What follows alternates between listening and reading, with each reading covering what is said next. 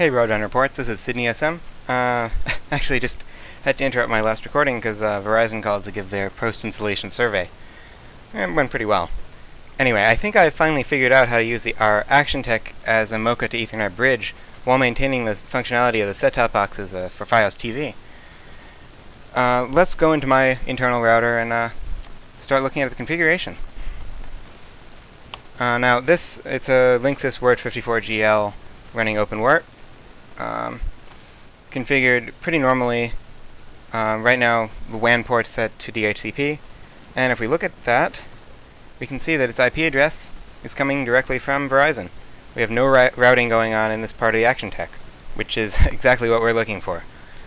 I'll go into the DHCP client's view where we have the Action Tech. Now this is actually the MAC address and IP address of the Action Tech's WAN port. So that turned out to be the key to getting this all working, and looks like we're going through remote administration to look at its settings.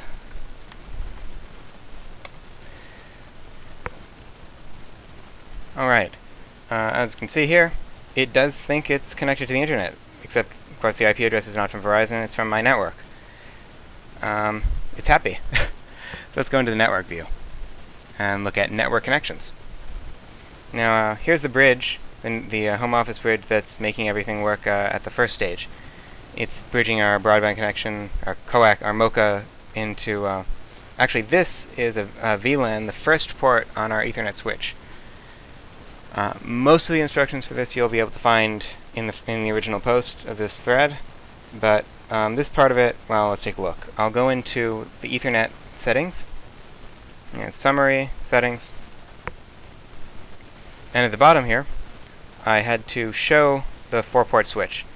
By default, this is hidden, and all of these would be set to blank, the PVID and the VLAN IDs. So I'll edit the first port, and hit add at the bottom here, and add VLAN ID of 1, and then I have to set the ingress policy to tagged, set that VLAN ID to 1, and apply the settings. For now, I'll just hit cancel though. Then back at the network connections view, which we'll be back at in a second, we have to go down here and hit add. We choose VLAN interface and go to the underlying device of Ethernet, not broadband, not any broadband connection. Ethernet is the default, but we need to go Ethernet VLAN ID 1. And when we actually add this, for now I'll hit cancel because it's already there, we'll find Ethernet 2 at the bottom of this view, which represents port 1 of the Ethernet switch. So we've just separated that out from ports 2 through 4. Then I'd go back, add, or actually this isn't really necessary, let's do it a different way. I'll go into the network home office bridge, set that up, and down here Ethernet 2 will show up. We just have to check that off and enable spanning tree protocol for it. Okay, I don't believe there are any special settings here. You might want to note that there's no IP address set for this network. That may have been in the original post that ensures that the router, the Action Tech doesn't interfere with our internal router getting an IP address. Then I'll go back out. Really, that is pretty much it. We've connected the first Cat5 cable between that switch port 1 here and our router, and the second Cat5 cable from one of the switch ports on our router to the WAN port. That's broadband connection Ethernet. As you can see, it shows connected. I'm not sure if any settings really need to be changed here. I know mine was disabled. You'll have to enable yours, clicking here, and apply that. Settings are pretty normal. There's no IP address distribution, which is normal for a broadband connection interface on this router. And I don't think any settings have been changed in coax. That's, again, neither of these are in a bridge.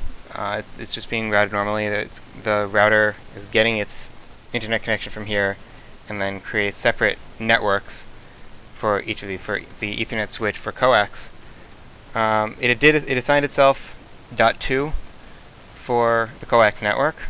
And if we look down here, right now only one of the set-top boxes is connected, but it's been given an IP address by the DHCP option 60 setting in the Verizon firmware, and I killed the power to both set-top boxes, plugged them back in, and after about half an hour, both of them were completely stabilized and completely functional.